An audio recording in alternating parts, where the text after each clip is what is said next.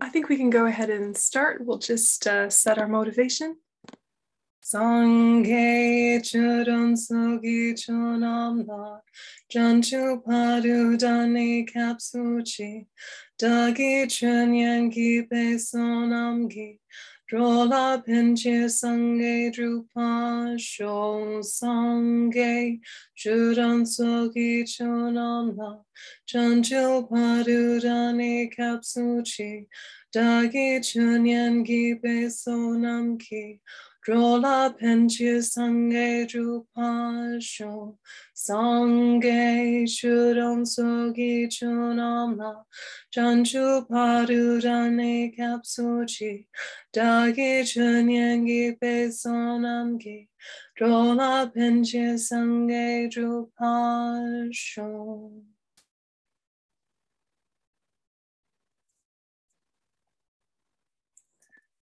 So yesterday we were looking mostly at lower tantras, and we were looking at the meditation techniques that are not obvious or apparent in the practice manuals, the idea of yoga with sign and yoga without sign. And we drilled down then a bit more deeply into yoga with sign, and we were looking at how self-generation goes with the six deities, and then we did the abridged Nungne practice. So that abridged, really shortened Chenrezig practice that has the six deities, where first you're meditating on emptiness, and then from emptiness, the sound, etc., etc. How did that go for you guys? Was that something that felt like a natural progression and you could kind of connect with it? Or did it feel kind of confusing? Or how did it land when we did that yesterday? I felt the connection. Or whether I could repeat it, I don't know. But yeah, so I think having the book to rehearse, so to speak. But yeah, it was thank you very much.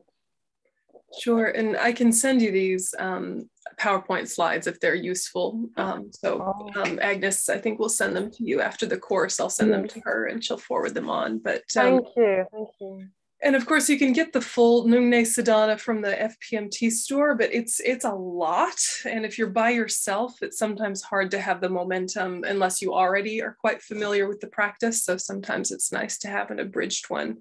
We're going to do another Chenrezig practice today that is actually simpler, but has some more connections with the five Buddha families. And this simpler one that we're going to do, it's like 3 pages. It's really short, but it's the sort of one that might not be too intimidating to do every day, right? Because it's so short. And a lot of us have the commitment, or at least the advice, to do a lot of Om Mani Padme Hums every day. Maybe we have the commitment to do, 10 malas a day, or maybe we've heard Lama Zopa Rinpoche say how powerful you become to others, what a positive impact you have on others when you're doing, hundreds or thousands of Om Mani Padme Hums a day, even if you're not in a particularly good mood, right? Not even if you're not in a particularly great space, that mantra has such power that if you top it up every day, it's really going to have a huge impact on your mind, but also you as a condition for others. So sometimes just doing the mantras straight without a practice manual to kind of hold it or contain it can feel less inspiring. So this little one that we're going to do today is a nice one to plug in your manis, because it's short, but it's still quite powerful. And then I thought I would go a little bit into the other 2 meditations related to yoga with sign and then yoga without sign. And talking about lower tantra is a little bit easier in a public setting. There's less secrecy because it's less easy to misunderstand. So we can kind of talk a bit more openly about these practices, even though normally this is kind of edging into commentary land. We're not doing straight commentary. No one's taking anyone as a teacher. We're just all friends here. Okay, so in case part of you was wondering, oh no, Yönten's teaching commentary. I don't know if I want her to be one of my teachers yet. Seems nice and everything, but we just met.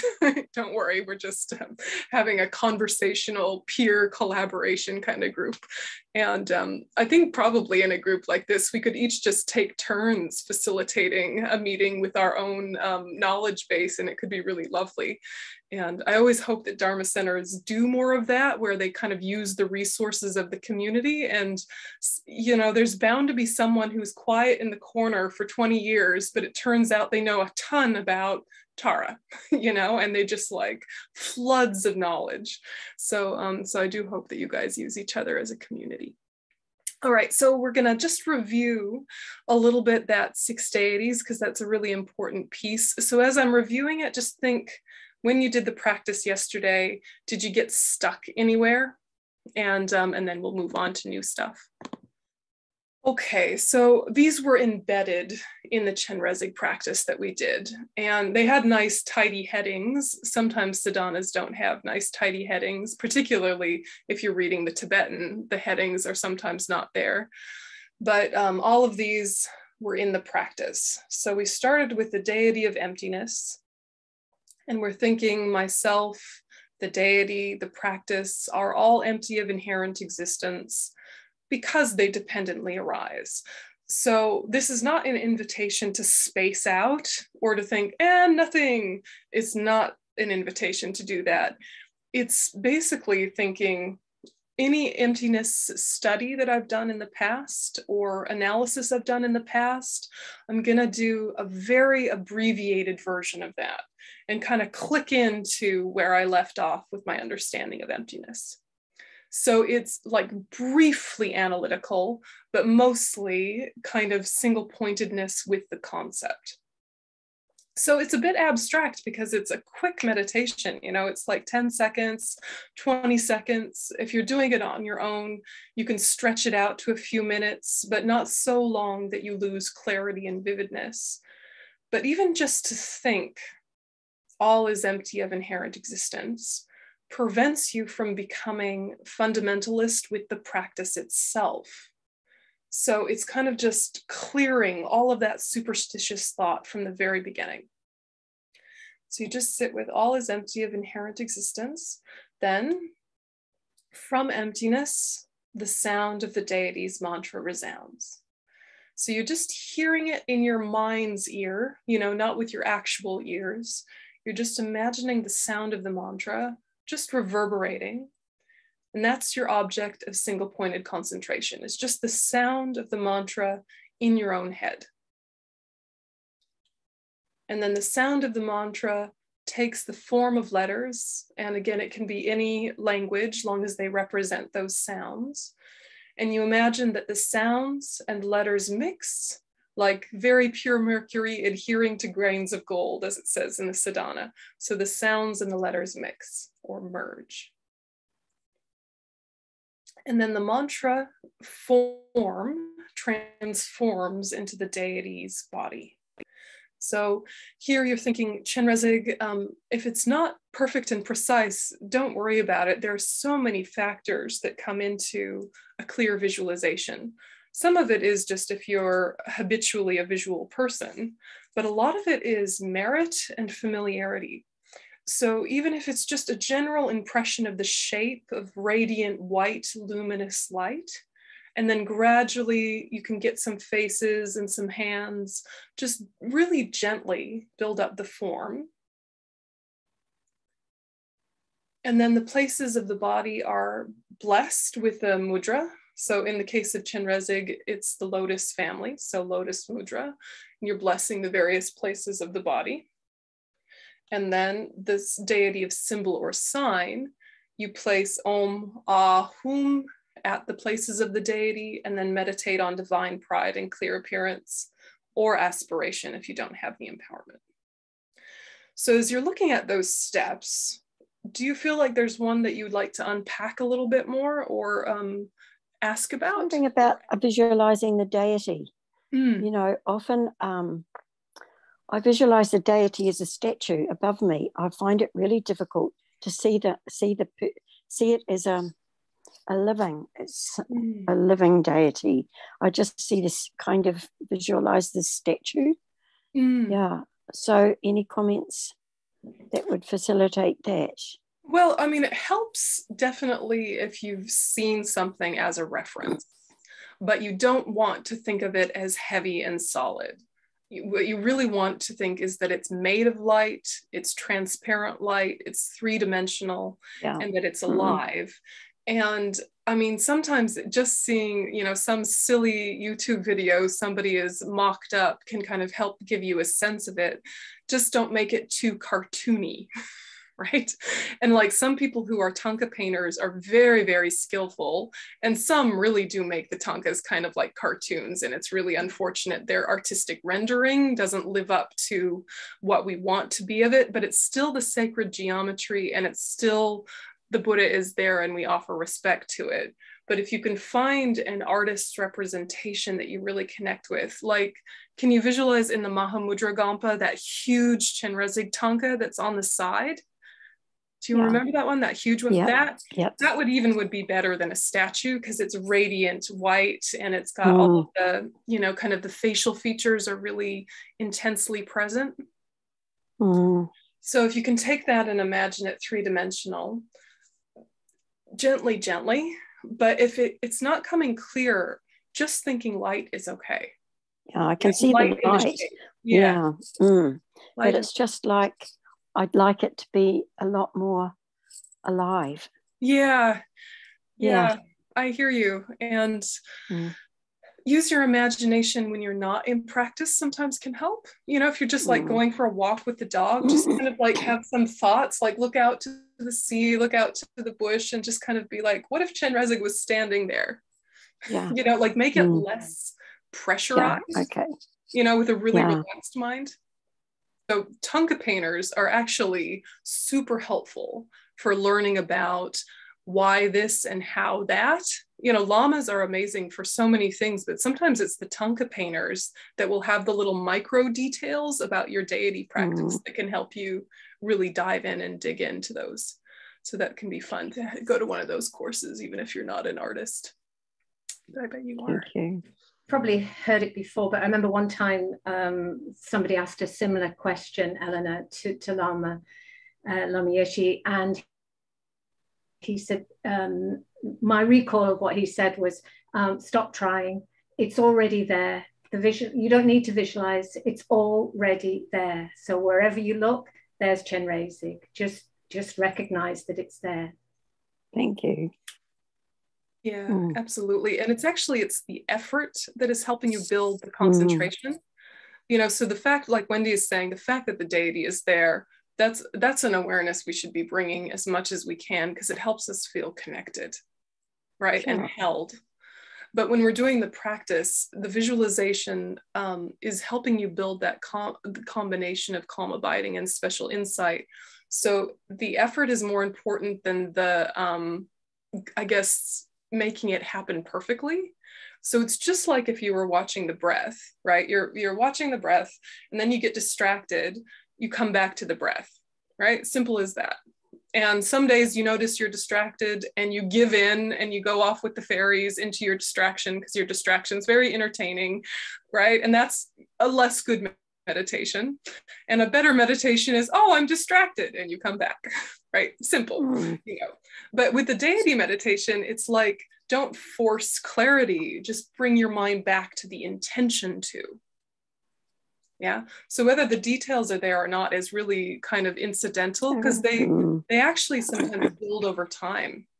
And different deities might come clearer than others because of your karmic connection with them too. But it's more like keep bringing your mind back to the intention to have it appear there or there or there. Okay, thank you. Yeah, no, it's an important question. I saw an exhibition once in Hong Kong, and it was holograms of deities. It was years ago, and they were in little kind of niches, and then they were off, and then suddenly they were on, and it was so many years ago that it was very, very basic actually, but it was phenomenal. And I just suddenly thought, I don't know how, it just brought it to life for me. So Eleanor, when you were saying about it being living or life, I don't know if you've ever seen a hologram, and now they're so good that they don't look that different to a person.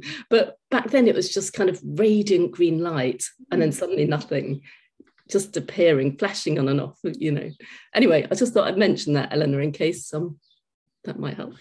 Yeah, it's a good use of technology. Yeah, absolutely. So keep coming back to, it's the intention more than the like achievement. A good meditation is when there has been relaxed effort. A bad meditation is when there's been no effort and giving up. So not so fixated on, I got it, but more fixated on, I intended, because that's what's going to build the merit and the momentum. It's so tricky, isn't it, with meditations, because when it's hard, it's easy to give up and say, oh, I can't do this, it's hard. But it's even just the wanting to is building that momentum and say, oh, it is hard. That must mean it's new. It doesn't mean I'm deficient. It just means it's new, right? Can you explain a little bit about breathing with that meditation? In Geshe Tashi's Tantra book, he does talk about breathing, but yeah, I've never really been able to connect the visual with the breath. If you can talk a bit about that. It's a next stage level practice when you add vase breathing. And where you would do it is not during the 6 deities, you would do it during the mantra recitation time. So it's a way to develop calm abiding, to kind of marry your mental recitation of the mantra with breath work. And vase breathing is, it's described, I think, fairly well in Becoming the Compassion Buddha. Correct me if I'm wrong. Do you remember, Wendy, maybe in Intro to Tantra, one of Lama Yeshe's books, he describes basic vase breathing in just several pages really beautifully. So I would work on vase breathing as one project a little bit, and then work on the mantra, and then bring them together eventually. And probably the easiest is if you do it in a workshop scenario the first time with someone walking you through it. But where you would do it is during the mantra recitation time. So that mantra recitation time is where you've got a lot of flexibility and options. So the normal way is, you got your mala, you're doing Om Mani Padme Hum, 1 per each bead, fast enough to keep you sharp and clear, but not so fast that you're getting anxious and tight, right?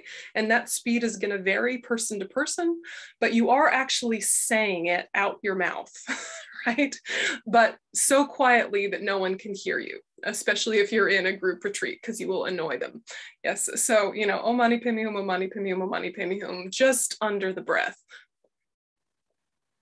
right? And the pace is something that you as an individual will play with, because in the beginning, you're like, I have prayer beads. Om Mani Padme Hum, Om Mani Padme, right? You're just like one at a time. And then you get so used to it, you're just like clicking them away, but you can get so speedy that you kind of start to lose clarity and you get into kind of a vague autopilot. So you want to really play with the speed and your approach to the recitation so that you're staying bright and clear. So that's the first level, right? So you're saying the mantra, holding the mala, and then you're connecting with radiating light, coming back in, light going out, light coming back in, right? So the light is purifying you, all of your body, speech, and mind. Light goes out, the tips of the light rays have whatever deity you're practicing. They send out offerings to all the Buddhas and Bodhisattvas. They transform all the sentient beings into that deity. Light collects back, gathers into your heart.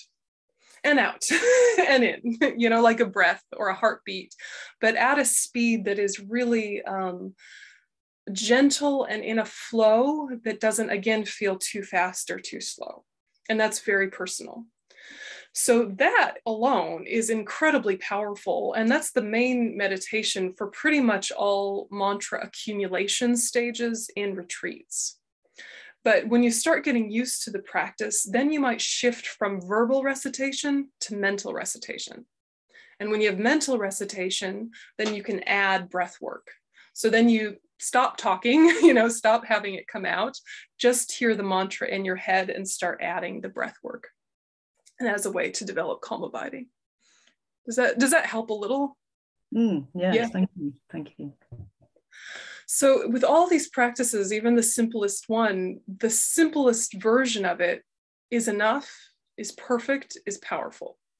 And if you want to add layers, there are always more layers. and more to do and more to do.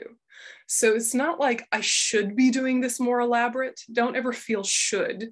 Feel like I could if I wanted to, if I wanted to build depth or I wanted to add a new skill to my meditation, that your same sadhana has so much flexibility that it'll never get old if you keep bringing in fresh perspectives on how to engage with it.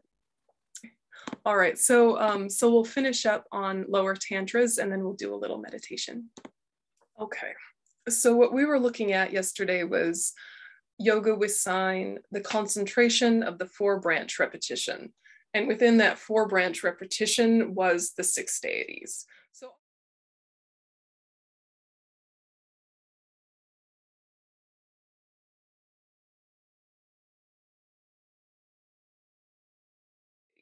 So all of that is stuff that you can read about, but mostly it's plugged into the sadhana fairly explicitly. The other 2 are not plugged into the sadhana explicitly. The other 2 are ones that you would have to add proactively, and you wouldn't necessarily know that they are possibilities unless you read the commentary. So the concentration of the yoga with sign, abiding in fire. So the visualization is the details of the deity are what you're holding, and then specifically the moon disk at the heart, which is your mind, and then fire, which is emptiness.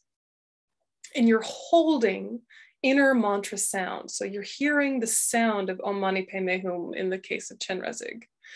And what you're doing is vase breathing with alternating visualizations. So you're kind of going to elaborate visualizations and simplified visualizations. Breath in, holding the breath. Breath out, like this. And even though at first you're thinking of all the details of the deity, all the arms and the implements and the faces, you gradually simplify it to just moon disk and fire. And the benefits of this kind of meditation are, of course, developing calm abiding, but a side benefit is that you naturally have less dependence on food and drink. So it's not like you develop like a body dysmorphia issue and you start becoming anorexic. It's not like that. It's that you actually are able to derive more of the essence from food and drink.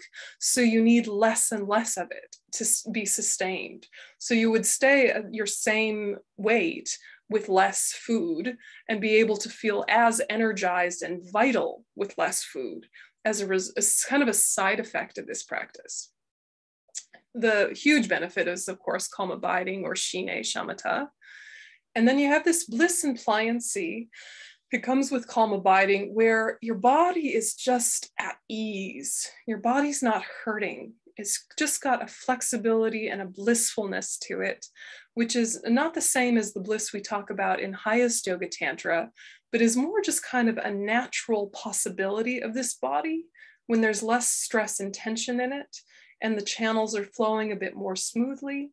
So you have this kind of physical pliancy where your body's at ease and your mind is very calmly happy. So that would be nice, right? And then with this practice, you also have ease with having warmth. It's not the same as tumo, inner heat, which is the warmth that you develop in highest yoga tantra, but you just notice that there's a more pervasive warmth in the body. It's not as hard to stay warm. There's just a lot more vitality happening. So these are side effects of doing this practice, but the main intention is you want calm abiding so that you can have calm abiding with special insight focused on emptiness, so that you can cut the root of samsara and go on to the other realizations to become enlightened for the benefit of all sentient beings. So this meditation is a quick way to develop that calm abiding concentration. So this is from Geshe-la's book. He says, this meditation is said to bring a practitioner's mind to full calm abiding. The previous meditations, such as the 6 steps of building up self-generation, will help, but alone, they are not powerful enough. This meditation is a special feature of the lower tantras. We can achieve calm abiding through highest yoga tantra or through Sutrayana or even through non-Buddhist philosophies, but the methods are different. Lower tantra gives us an extremely quick and skillful way of achieving this penetrating state. So that was the concentration of abiding in fire. And then very similar to it is the concentration of abiding in sound. So it's just a bit subtler and more nuanced. And here you have the deity with a deity at their heart, with the fire and the moon disk at their heart. And still the moon disk is mind and the fire is emptiness, but it's a more subtle and refined visualization. And you're mainly holding the idea of the empty mantra sound as the flame. So you're slightly shifting the emphasis to emptiness. Rather than your single-pointed concentration on the fire and the moon disk, you're thinking about the fact that those are empty and that the mantra that you're hearing in your mind is empty. So it's just a slight variation of your emphasis, and the visualization is slightly more nuanced. And again, you're going to have vase breathing with alternating visualizations depending on if your breath is held or if your breath is released. So it looks kind of complicated, but once you're used to, say, forearm Chenrezig, popping another forearm Chenrezig at his heart and the moon and the fire at his heart doesn't become such a difficult thing. And again, just having the idea that that's the case without all the details is okay. And mainly, you're hearing the sound of the mantra and remembering that it's empty. So it's said that when a practitioner is successful in abiding in sound, he or she will naturally and spontaneously hear the entire mantra without sequence. Think of the way we normally hear Om Mani Padme Hum. Om precedes the Mani, that precedes the Padme, that precedes the Hum. The successful practitioner hears all 6 syllables of the mantra at once, simultaneously, without distinction. This is the concentration of abiding in sound. Okay, so those are the yoga with sign, meaning you haven't realized emptiness yet. So there are different options to add or plug into the sadhanas that you're doing. The concentration on the 4-branch repetition, even though they're not explicitly signposted, they are all explicitly woven into most sadhanas. Abiding in fire and abiding in sound are not, but they both go during the mantra recitation time. Those are both options to do during that section.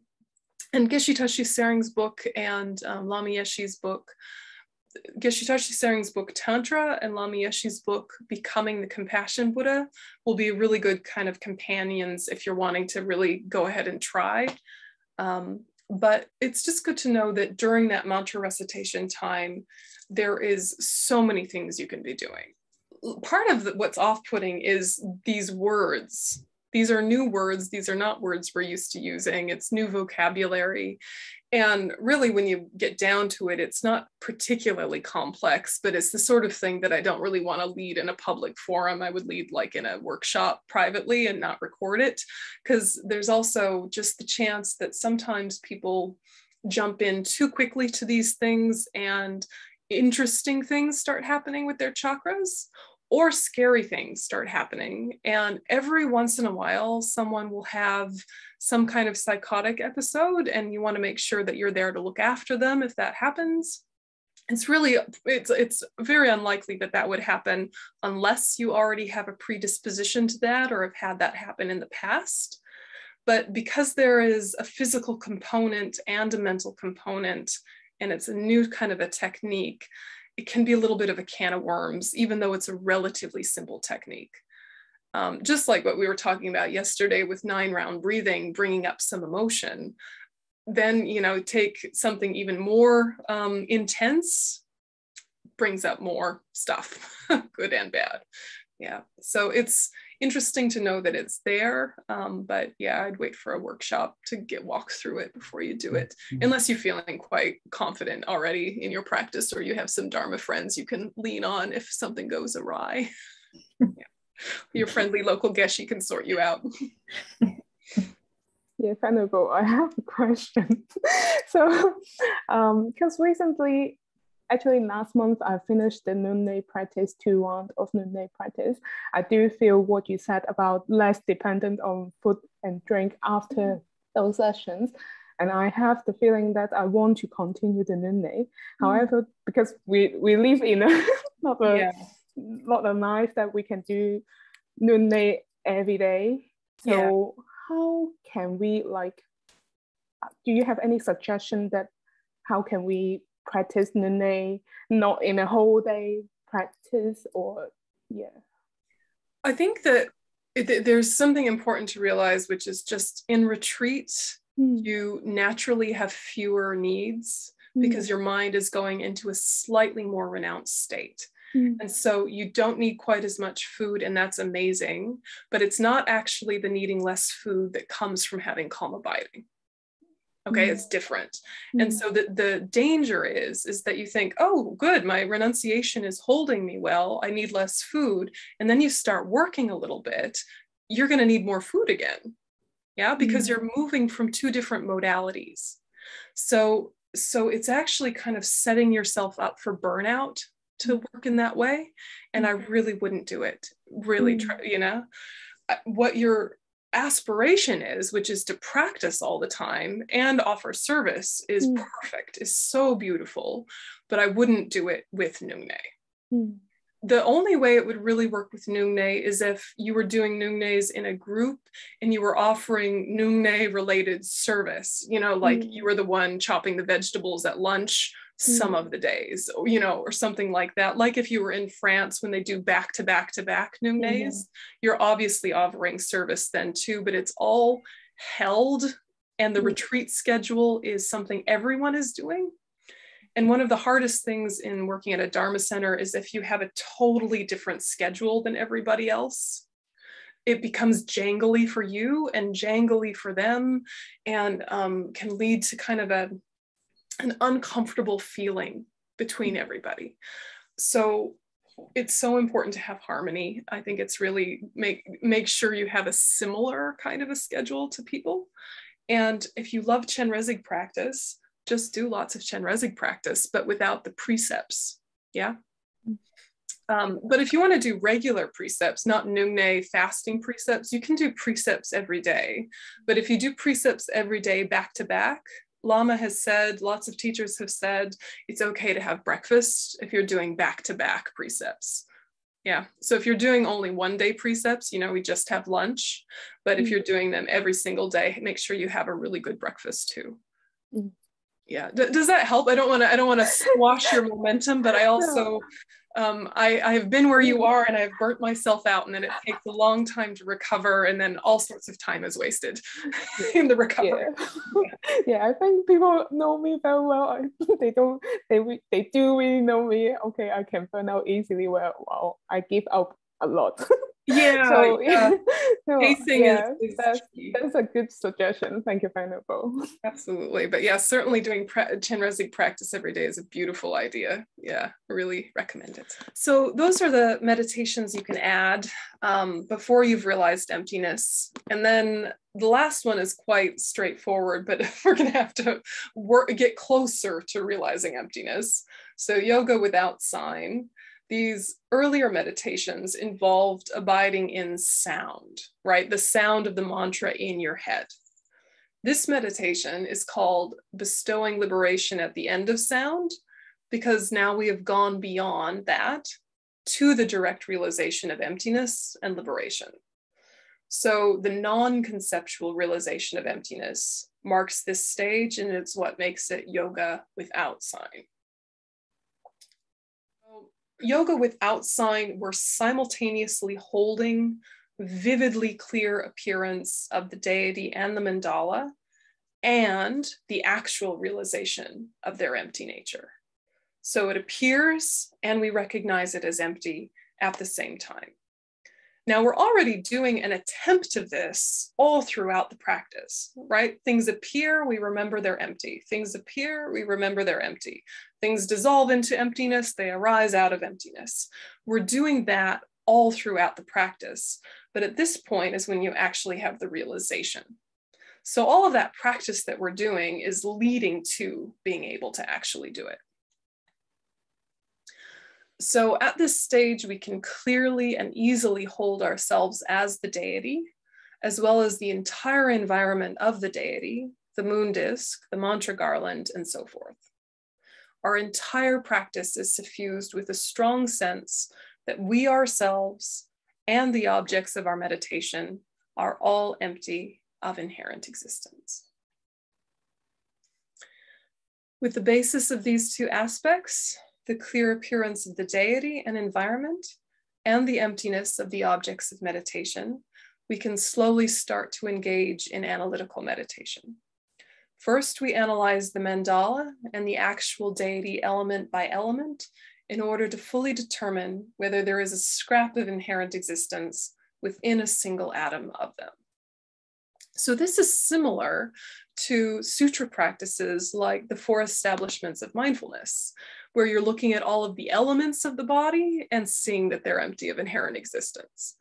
So it's the same emptiness, whether it's sutra or tantra. Yeah, it's not a whole new kind of emptiness. It's that the objects are different.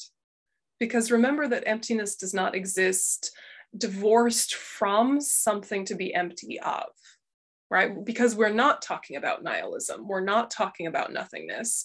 We have to always talk about emptiness in reference to something. So in the sutra tradition, we're looking at it in reference to the self or elements that we attribute to the self.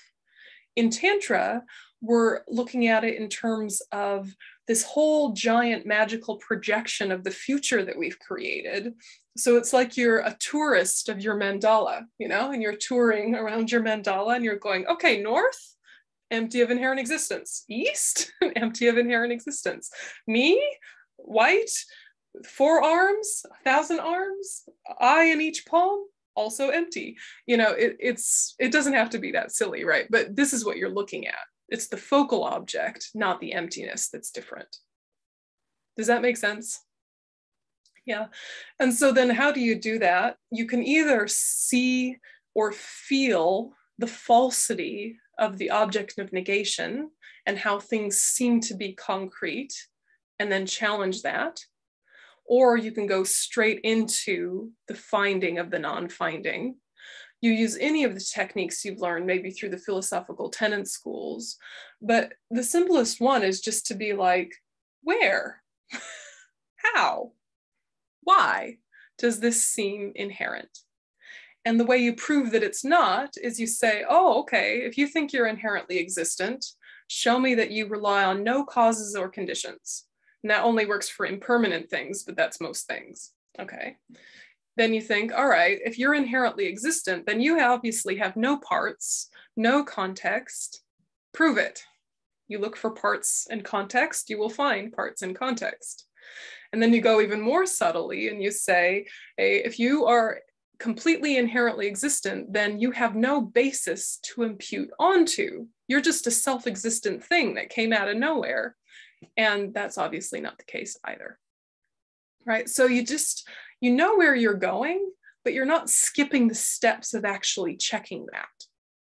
And that's how learning things intellectually is vital, but not enough. You have to understand the philosophy of emptiness, but if you leave it as a philosophy and you know where you're going to, and so you just jump all the steps, you're not actually proving to yourself the way things are empty of inherent existence. Does it make sense? So having the intellectual understanding clearly is very, very important, but then you actually have to walk yourself experientially through these different stages, whichever techniques you're using. And when you do that, you kind of have to invite your habit to show itself, right? You have to kind of invite what is false to appear, because we're so used to just believing in appearances, we don't even notice that it's a constant projection of ignorance. So you have to kind of say, all right, take for example, one of the millions of metaphors you've heard. When you look at your face in the mirror, it looks like there's another face there, but you know it's not another face. You know it's a reflection. A cat does not know that, right? A cat goes, oh, another cat, and like wants to play or wants to fight or gets confused and ignores it, right? And a very, very smart cat will be like, I am a handsome cat, but it's a rare cat, yes? So when you are thinking of an analogy like that, you're thinking it appears one way, but exists another. I already know that, but the fact that I know that has not pierced through the veil.